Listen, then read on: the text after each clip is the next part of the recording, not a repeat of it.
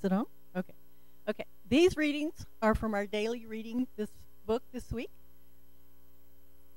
The thoughts of the corrupt mind are incapable of perceiving the things of God. All its desires, delights, cares, and fears are wrapped up in this present world and are therefore fleshly.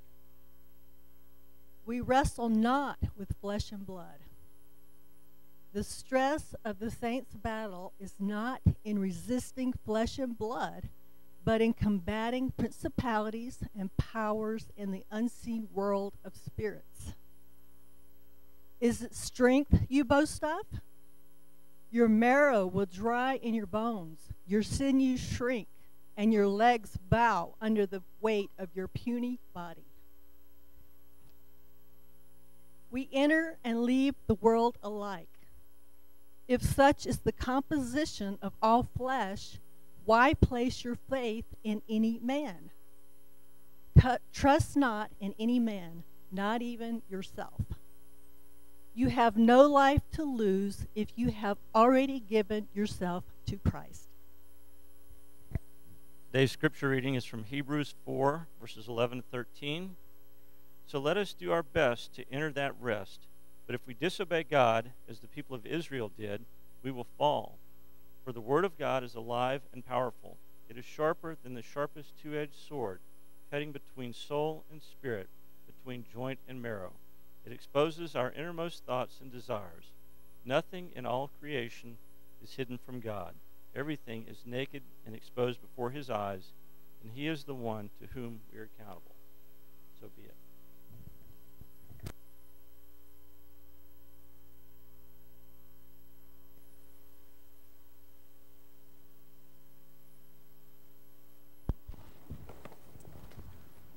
Teresa, you did wonderful. There was a lot of big struggling words in there. So if you haven't seen up here, I've got some of the drawings from the Bible Project that I put up here. And if you'll notice in Hebrews, it's going to talk about some of the same things that I'm going to talk about today, that we don't know who the author is or who the audience is. But what we do know, and that's the message of this sermon, is that Jesus is greater. And if you look at the blocks here, it talks about that Jesus is greater than the angels in the Torah. Jesus is greater than Moses in the Promised Land. Jesus is greater than the priests in Melchizedek. Jesus is the greatest sacrifice and the greatest covenant, and with each one there's some warnings. So these sheets may be very helpful. I've got copies up here of all the New Testament so that they can help you study. Jesus is the greatest thing even since sliced bread, whether you believe that or not. So let's start by prayer.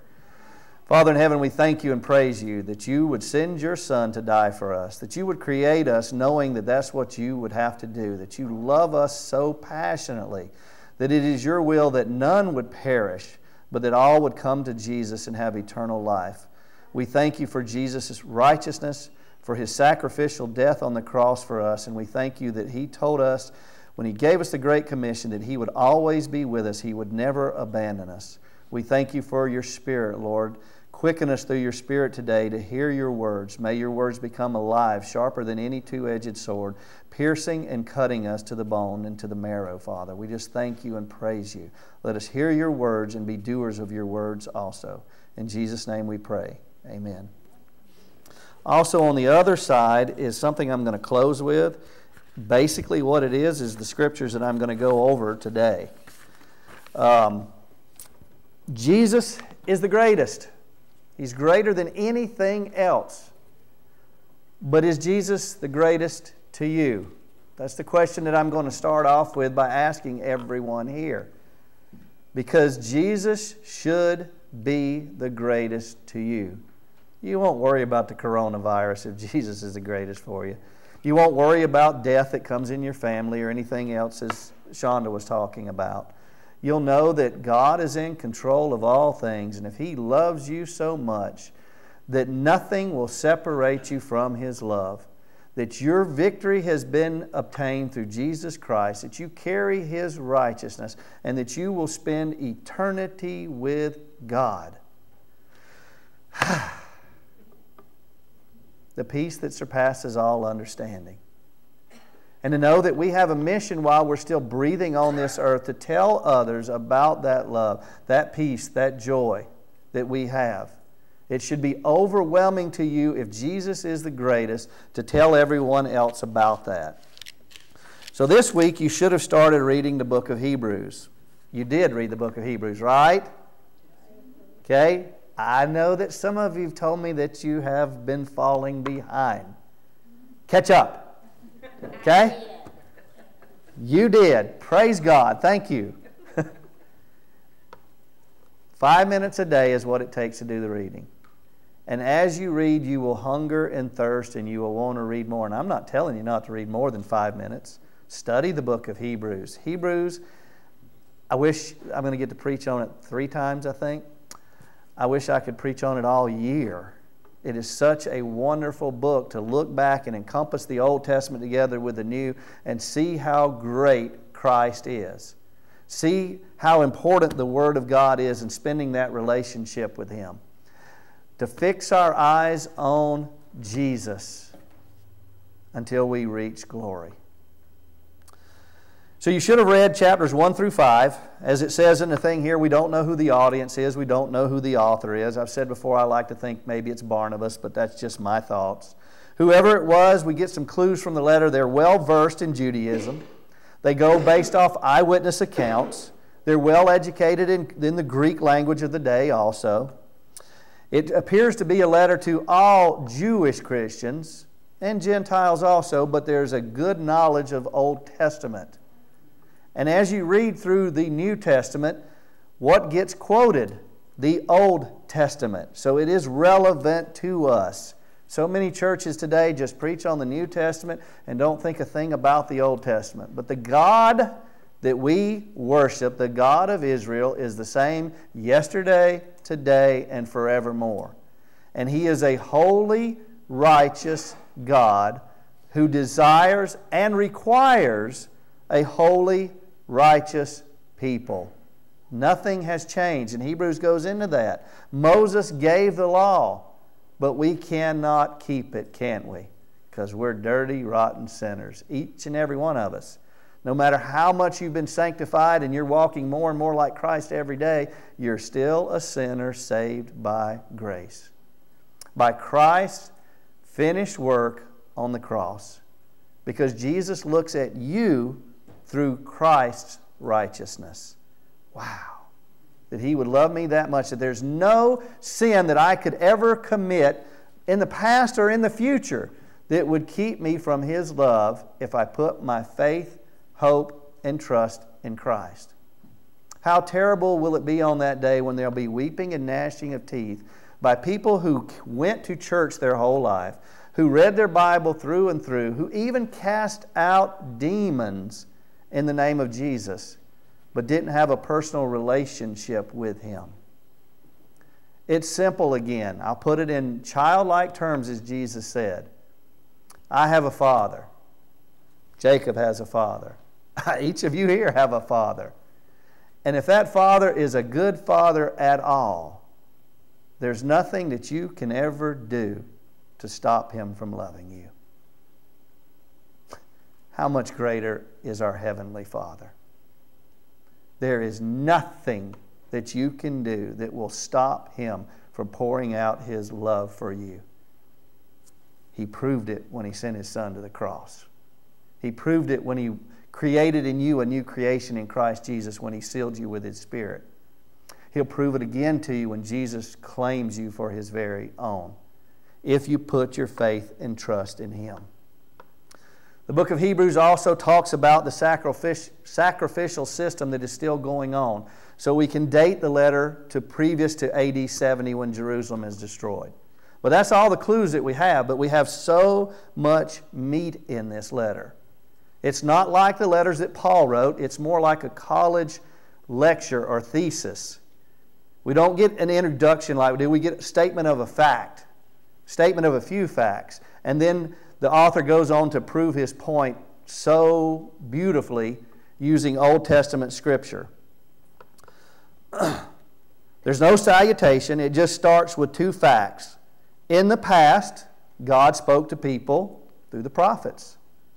In the present, which is now, God speaks to people through Jesus. Now, what does that mean? That means prayer, yes. That means the Word of God, yes. That means that the Word of God is living and active, and every time you read it, no matter how many times you've read Hebrews, you're going to get something out of it that's going to cut you to the very core if you put your faith and trust in Jesus. This letter is all about Jesus being the greatest, greater than anything else that you can think of. And that reminds me when the disciples are watching Him get ready to go to heaven, and they say, but we need to know the answers to these things. And Jesus says, no, you don't.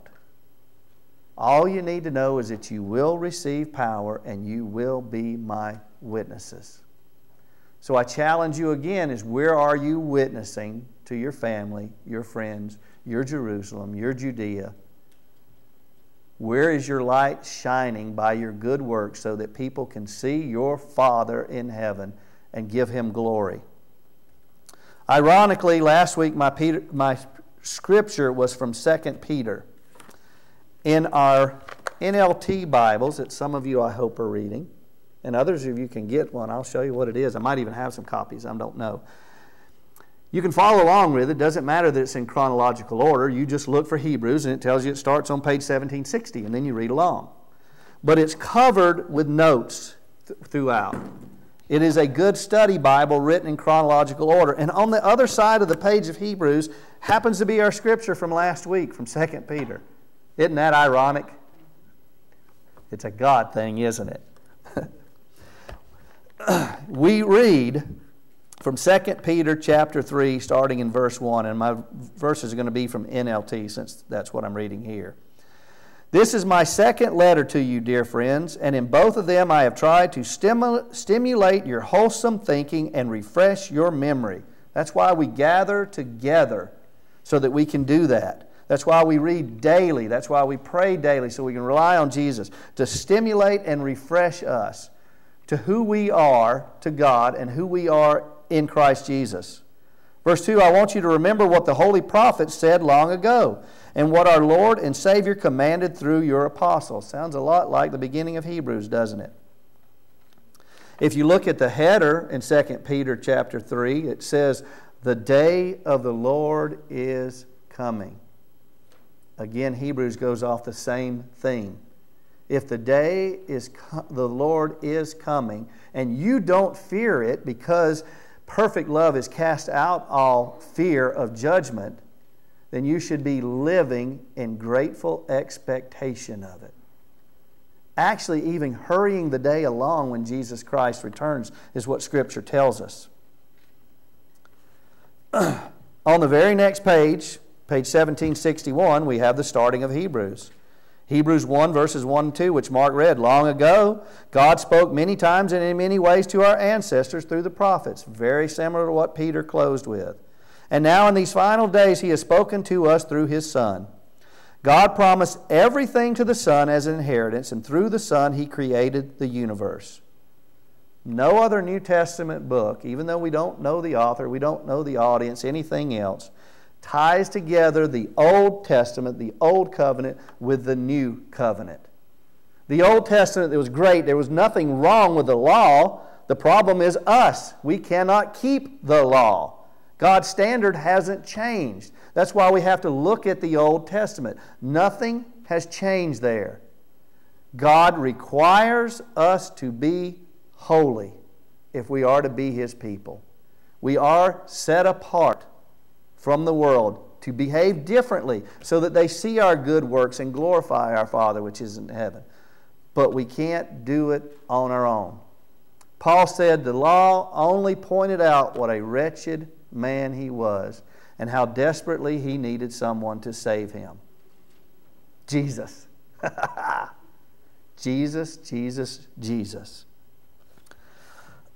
Hebrews quotes the Old Testament 96 times according to the Blue Letter Bible commentaries in such a short book.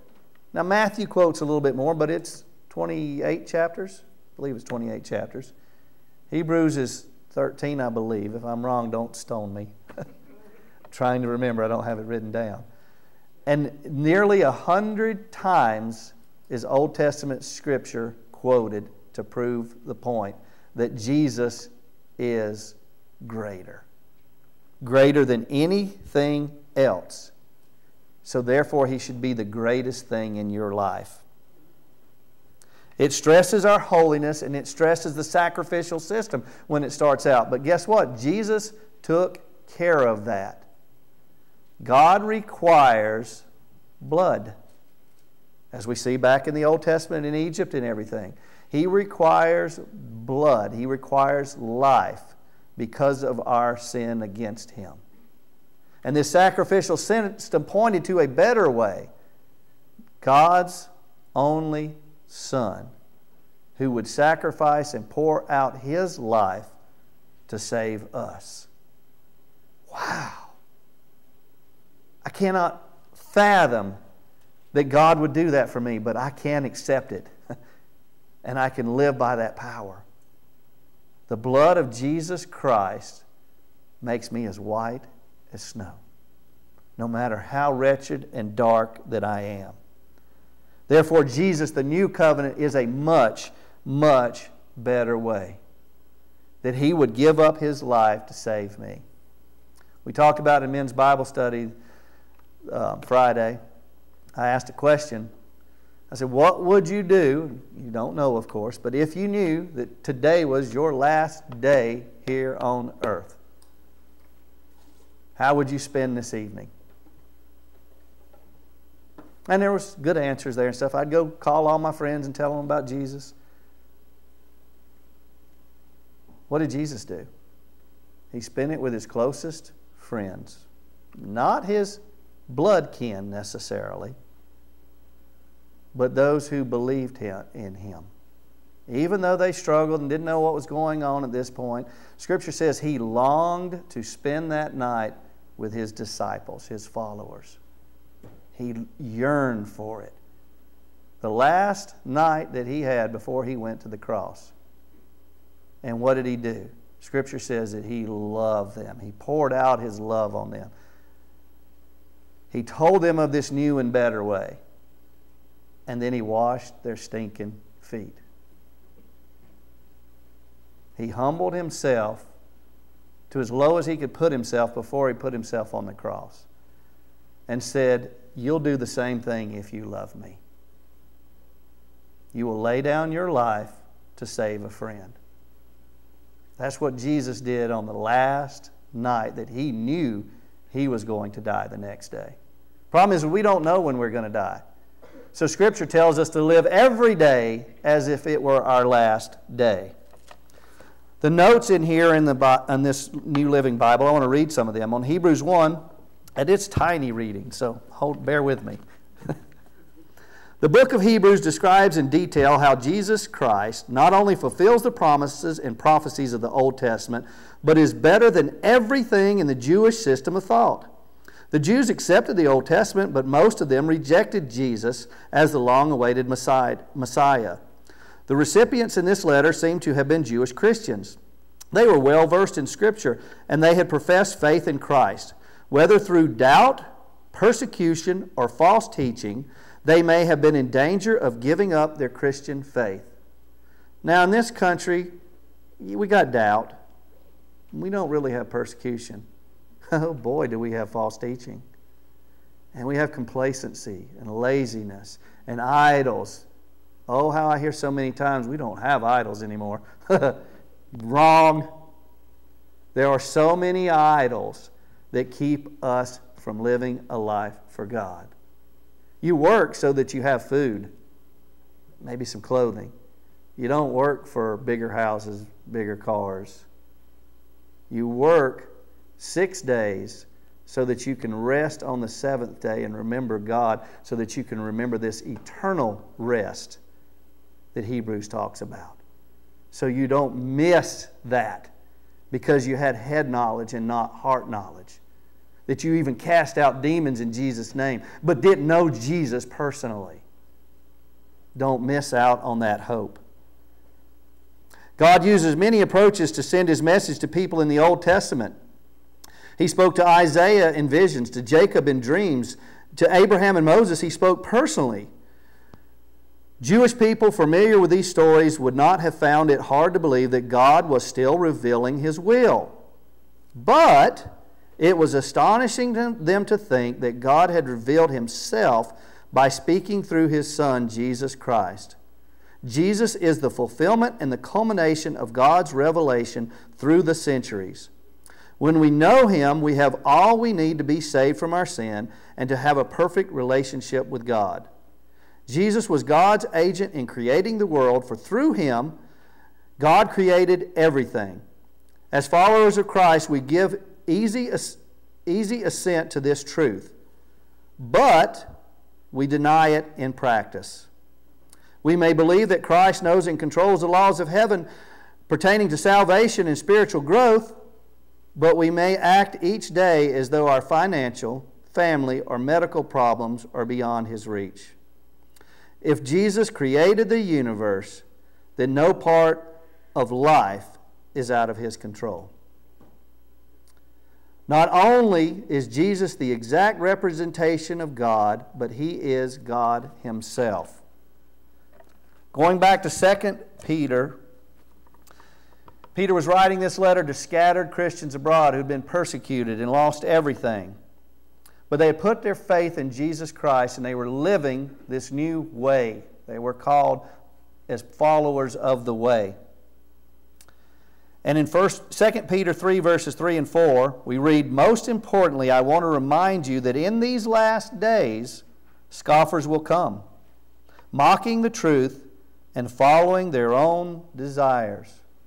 Seems like the last days. They will say, "What happened to the promise that Jesus is coming again?" From before the times of our ancestors, everything has remained the same since the world was created. Jesus hadn't come back. It's been 2,000 years. Is He coming? Has He forgot about us? Surely He won't come today. I can put off to tomorrow the things that are pertaining to Jesus. Today I can do the things pertaining to me. Surely He won't come tomorrow. That's what they were saying back in Peter's day.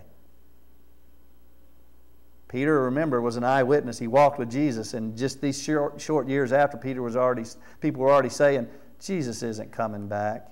He's surely not coming back soon. Follow your own desires. It's a shame that the American dream has turned into what it has, because it was a dream to pursue religious freedom. Now it's a dream to pursue prosperity, and anything you want goes.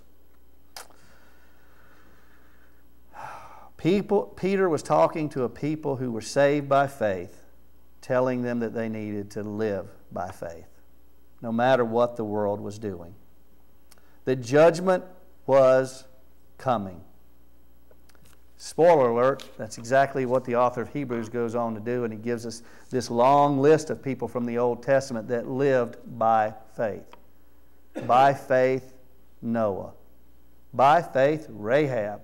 When we get to Hebrews 11, I'll talk more about that. They did something. They lived a certain way because of the faith that they had, even before they knew that God loved them so much that He would give His only Son to save them. 2 Peter 11 and verse 11 goes on to say, "Since everything around us is going to be destroyed like this, what holy and godly lives you should live. Looking forward to the day and hurrying it along." You heard me say that earlier. If you want Jesus to come, then hurry it along. Tell someone about Jesus. It might be the last person that was supposed to be saved, and you might have the privilege of bringing the gospel message to them, and then Jesus returns. If you don't think times are pointing towards it, and they have, but they're getting more and more, it does seem like, Jesus comes to bring order to a lost, chaotic world. And that's where we're at, guys. Looking forward to the day of God, because you don't have any fear of judgment, and hurrying it along. On that day, He will set the heavens on fire, and the elements will melt away in the flames. But we are looking forward to the new heavens and the new earth that He has promised, a world filled with God's righteousness. And so, dear friends, while you are waiting for these things to happen, what should you do? Make every effort to be found living peaceful lives that are pure and blameless in His sight. And remember, our Lord's patience gives people time to be saved. Don't forget your mission. Don't forget the great suggestion. Oh, no, it's not a great suggestion, is it? It's a great commission.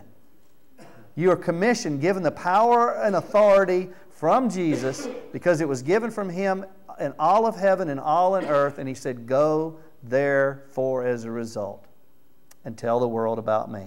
And don't worry, because I will never forsake you. I'll be right there with you the whole time.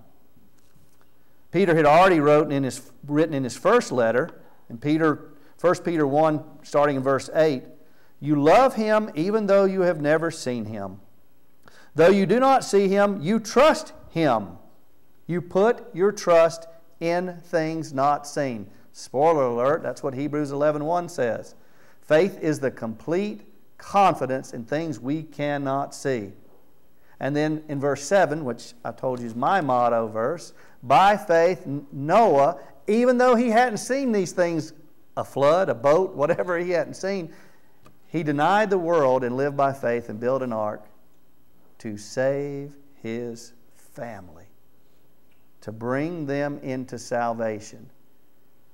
And what more way than the greatest way of all, salvation through Jesus Christ, to tell the world about what God's love has done for me by sending His Son to die for me, that I might live. You love Him even though you have never seen Him. Though you do not see Him, you trust Him, and you rejoice with a glorious, inexpressible joy. I'm a Christian, are you? No, I'm a Christian. Do you know about Jesus? The reward for trusting Him, will be the salvation of your souls. That puts a little more on than just John 3:16 in believing, doesn't it? Because believing in the Bible means to put your trust, your faith, your hope in. Not just believe it's raining or snowing, whatever it's doing, because I see it, but believe that God is in complete control and Jesus has saved me and I can trust in Him. This salvation was something even the prophets wanted to know more about when they prophesied about this gracious salvation that is prepared for you. They wondered what time or situation the Spirit of Christ within them was talking about when He told them in advance about Christ's suffering and His great glory afterwards. They were told that their messages were not for themselves, but for you. And now this good news has been announced to you by those who preached in the power of the Holy Spirit sent from heaven. It is also wonderful. It is wonderfully good news that even the angels are eagerly watching these things happen. So prepare your minds for action and exercise self-control. Put all of your hope in the gracious salvation that will come to you when Jesus Christ is revealed to the world. So, since all that is the case, you must live as obedient children. Don't slip back into your old ways of living and satisfy your own desires. You didn't know any better then, but now you must be holy in everything you do, just as God who chose you is holy. For the Scriptures say, you must be holy because I am holy. And remember that the Heavenly Father to whom you pray has no favorites. He will judge or reward you according to what you do. Not what you believe, what you do. So you must live in reverent fear of Him during your times here as temporal residents. That's why Noah, out of holy fear, built an ark. For you know that God paid a ransom to save you from the empty life you inherited from your ancestors. And it was not paid with mere gold or silver, which lose their value. It was with the precious blood of Christ, the sinless, spotless Lamb of God. God chose Him as your ransom, your personal ransom, long before the world ever began. But now in these last days he has been revealed for your sake through Christ. Through God's only Son, you have come to trust in God. See how he's greater? Now, I wasn't reading from Hebrews, I was reading from Peter. In Hebrews chapter 10, these are the words written. So do not throw away this confident trust in the Lord. Remember the great reward it brings you. Patient endurance is what you need now, so that you will continue to do God's will. Then you will receive all that he has promised. For in just a little while the coming one will come and not delay. And my righteous ones will live by faith. But I will take no pleasure in anyone who turns away. But we are not like those who turn away from God to their own destruction. We are the faithful ones whose soul will be saved. Man, those words echo each other that Peter has wrote, that the author of Hebrews has wrote, that many words in the New Testament we write. In the early church, who were giving up their possessions, selling their land, because they didn't consider anything to be their own, who were persecuted and faced death daily for what they believed in, for putting their trust in Jesus. And constantly we see that Satan is fighting the spiritual battle with them. It's not about what we see. It's about these wars that we wage with principalities and powers. Because Satan wants to keep you from heaven. And then if you put your faith and trust in Jesus, he wants to make you ineffective for the kingdom so you don't do any good for it. When you accept Jesus Christ, that's why the suffering and persecutions begin. You have to give up your life, your desires, to follow after him. If you don't, you're still following after the one who has your allegiance, the devil. And he wants you to be ineffective so that you won't receive the rewards that you should have received. So you won't live the life of worth that you should have lived. Because you are a new creation in Christ Jesus. Old things are gone. Do not let the devil tell you otherwise. Faith is tough because you cannot see it. But you have complete and utter confidence in Jesus Christ and his finished work on the cross. Back to the beginning of Hebrews chapter 1, verse 3 says, the Son radiates God's own glory and expresses the very character of God. Jesus Christ is God. He sustains everything by his mighty power, the mighty power of his sins, so he can sustain anything in your life.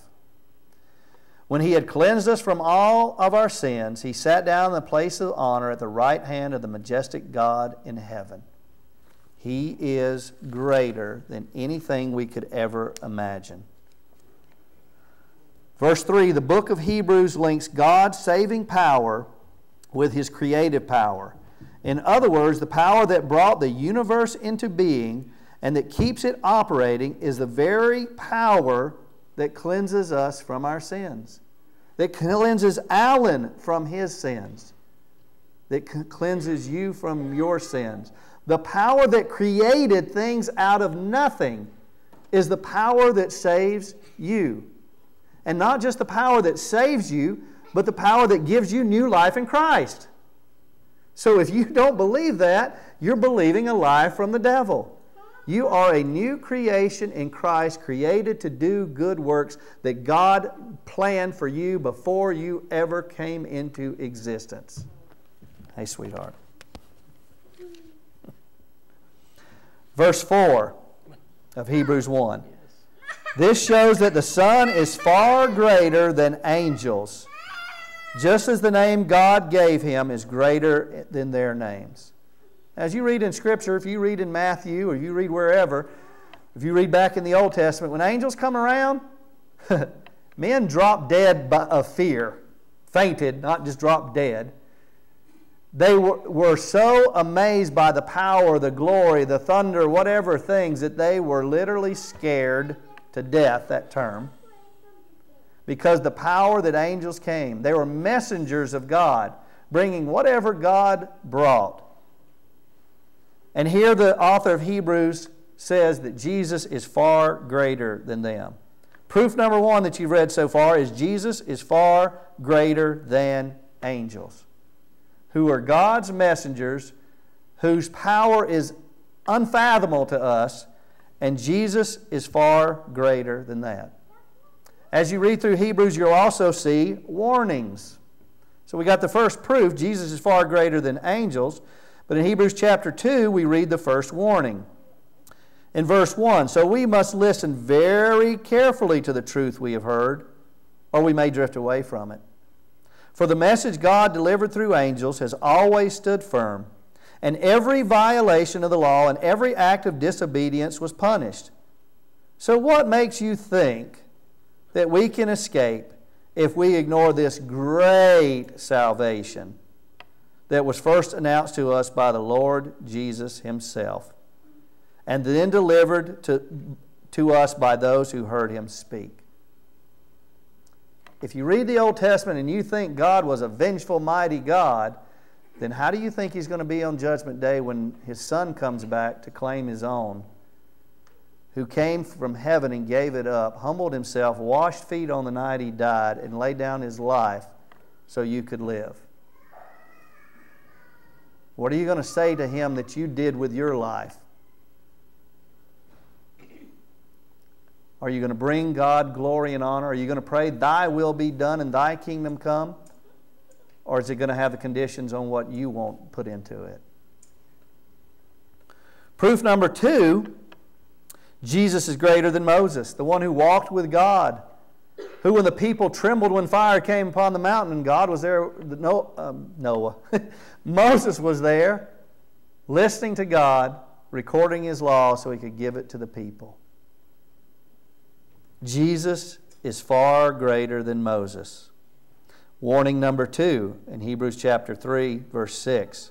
But Christ, as the Son, is in charge of God's entire house. And we are God's house. A builder has to build a house, doesn't it? If we keep our courage and remain confident in our hope in Christ, He'll build that house. Verse 7, that is why the Holy Spirit says, today when you hear His voice, do not harden your hearts, as Israel did when they rebelled and when they were tested in the wilderness. There our ancestors tested and tried my patience, even though they saw miracles for 40 years. The Israelites still rejected Jesus, even though they saw the mighty miracles that He did by the finger of God.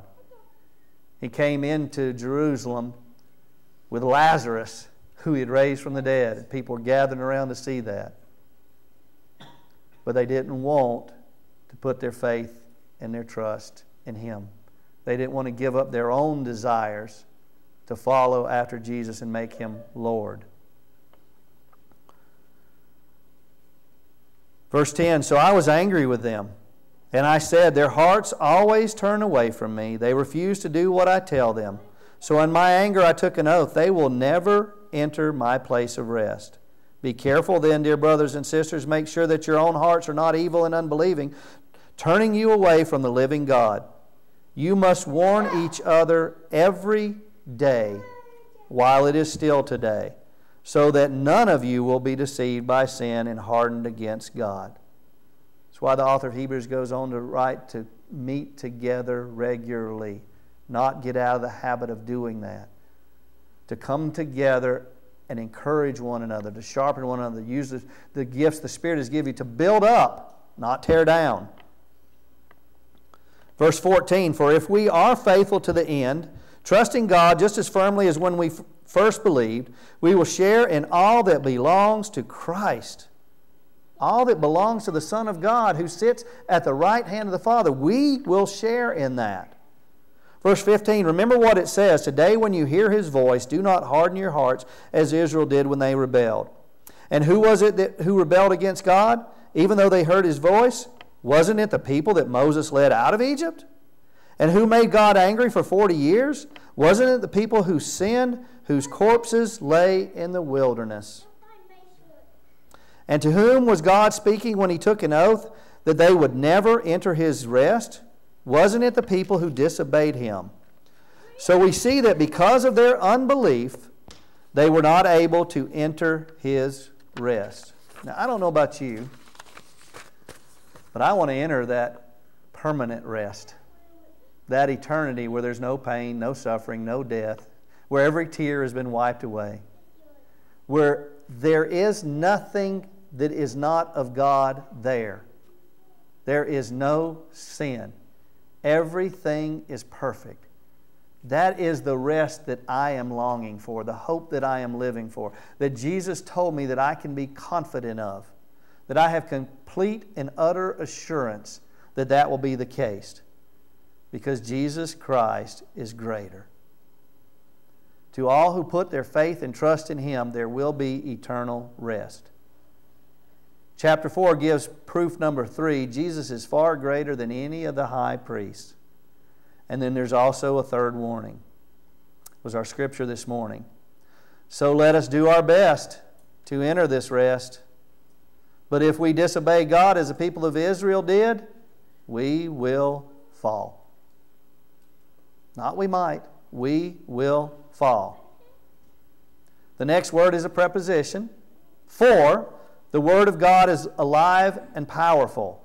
So that ties it to our doing our best so that we don't disobey God, so that we don't fail to enter His rest.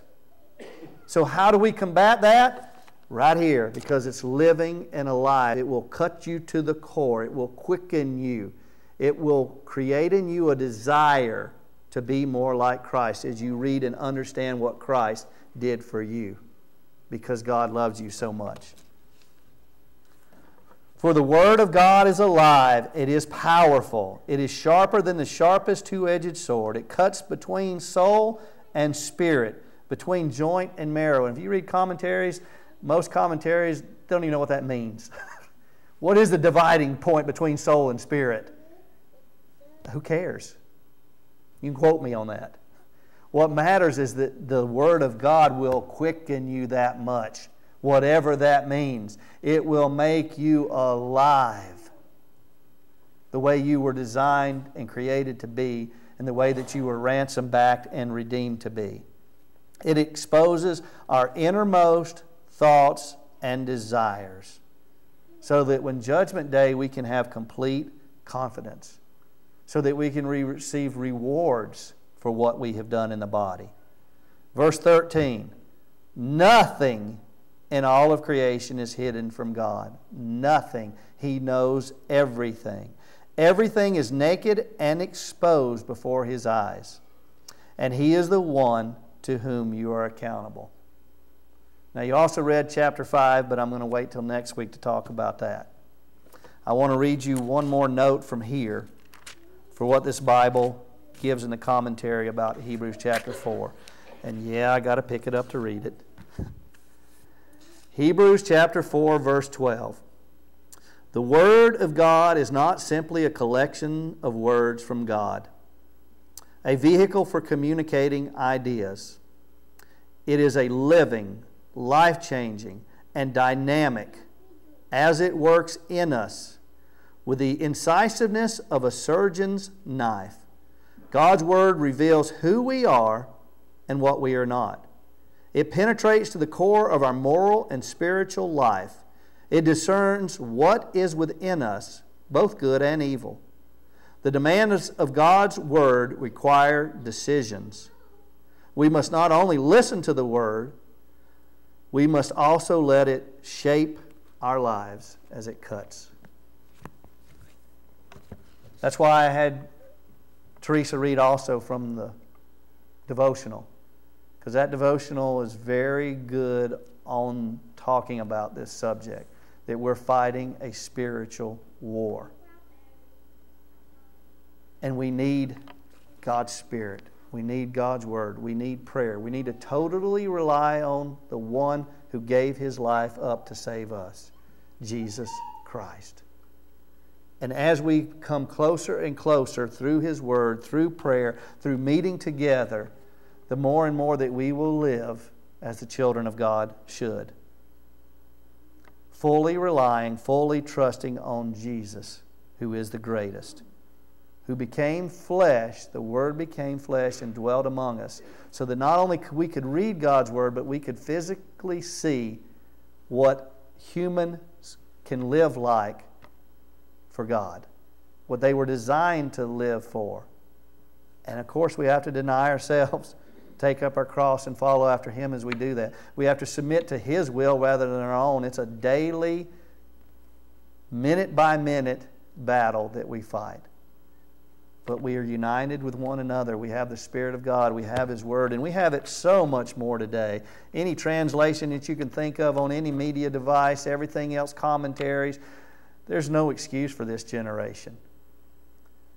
Many times people were found in older times with a Bible on them were simply put to death and their Bible burned with them to stamp out the Word. And we can carry it around in our pocket wherever we go. How much more accountable do you think God is going to hold this generation? Are you reading and studying the Bible with your church? Is the Word of God becoming alive more and more in your life? These are the scriptures that I just went over. And I'm going to quickly read through them. You can have a copy if you want. But this is going back and forth to Hebrews and Peter, and I kind of wrote it, if you've ever seen God's love letter where it puts verses together. It makes such a wonderful thing when you read the verses like that. But this tells a story from two different authors, two different books written at two different times. This is my second letter to you, dear friends, and in both of them I have tried to stimulate your wholesome thinking and refresh your memory. I want you to remember that what the holy prophets said long ago and what our Lord and Savior commands through your apostles. Long ago, God spoke many times and in many ways to our ancestors through the prophets. And now in these final days, He has spoken to us through His Son. God promised everything to the Son as an inheritance, and through the Son He created the universe. Most importantly, I want to remind you that in the last days, scoffers will come, mocking the truth and following their own desires. They will say, what happened to the promise that Jesus is coming again? From before the times of our ancestors, everything has remained the same since the world was first created. Since everything around us is going to be destroyed like this, what holy and godly lives you should live. Looking forward to the day of God and hurrying it along. On that day, He will set the heavens on fire and the elements will melt away in the flames. But we are looking forward to the new heavens and the new earth that He has promised. A world filled with God's righteousness. And so, dear friends, while you are waiting for these things to happen, make every effort to be found living peaceful lives that are pure and blameless in His sight. And remember, our Lord's patience gives people time to be saved. For you know that God paid a ransom to save you from the empty life that you inherited from your ancestors. And it was not paid with mere gold or silver, which lose their value. It was with the precious blood of Christ, the sinless, spotless Lamb of God. God chose Him as your ransom long before the world began. But now in these last days He has revealed for your sake. Through Christ you have come to trust in God. So do not throw away this confident trust in the Lord. Remember the great reward it brings you. Patient endurance is what you need now so that you will continue to do God's will. Then you will receive all that He has promised. For in just a little while the coming one will come and not delay. And my righteous ones will live by faith. But I will take no pleasure in anyone who turns away. But we are not like those who turn away from God to their own destruction. We are the faithful ones whose souls will be saved. The Son radiates God's own glory and expresses the very character of God. And He sustains everything by the mighty power of His command. When He had cleansed us from our sins, He sat down in the place of honor in the right hand of the majestic God in heaven. This shows that the Son is far greater than angels, just as the name God gave Him is far greater than their names. So we must listen very carefully to the truth we have heard, or we may drift away from it. For the message God delivered through angels has always stood firm, and every violation of the law and every act of disobedience was punished. So what makes us think we can escape if we ignore this great salvation that was first announced by the Lord Jesus Himself, and then delivered to us by those who heard Him speak? But Christ, as the Son of God, is in charge of God's entire house. And we are God's house if we keep our courage and remain confident in our hope in Christ. That is why the Holy Spirit says, today when you hear His voice, do not harden your hearts as Israel did when they rebelled, when they tested me in the wilderness. There your ancestors tested and tried my patience, even though they saw my miracles for 40 years. So I was angry with them, and I said, their hearts always turn away from me. They refuse to do what I tell them. So in my anger I took an oath. They will never enter my place of rest. Be careful then, dear brothers and sisters. Make sure that your own hearts are not evil and unbelieving, turning you away from the living God. You must warn each other every day while it is still today, so that none of you will be deceived by sin and hardened against God. For if we are faithful to the end, trusting God just as firmly as we did when we first believed, we shall share in all that belongs to Christ. Remember what it says, today when you hear His voice, don't harden your hearts as Israel did when they rebelled. And who was it who rebelled against God, even though they heard His voice? Wasn't it the people that Moses led out of Egypt? And who made God angry for 40 years? Wasn't it the people who sinned, whose corpses lay in the wilderness? And to whom was God speaking when He took an oath that they would never enter His rest? Wasn't it the people who disobeyed Him? So we see that because of their unbelief, they were not able to enter His rest. So let us do our best to enter that rest. But if we disobey God as the people of Israel did, we will fall. For the word of God is alive and powerful. It is sharper than any two-edged sword, cutting even between soul and spirit, between joint and marrow. It exposes our innermost thoughts and desires. Nothing in all of creation is hidden from God. Everything is naked and exposed before His eyes, and He is the one to whom we are accountable. Jesus is the greatest. I hope that the Word of God will cut you to the very core as we read through. Father, I thank You and praise You that Jesus became flesh and dwelt among us, that Your Word has stood the test of time, that we can have it as a personal copy that we hold in our hands, and we're not even persecuted for it. Our life isn't put on the line. Lord, let us see the privilege that we have of studying Your Word, of telling others of Your love through Jesus Christ. May the Spirit and Your Word, as we read it, sanctify us through and through. May we be the people that follow after Christ. May we be like our Savior and Lord Jesus Christ. Thank You for this church. Thank You for Your Spirit. We pray these things in Jesus' name. Amen.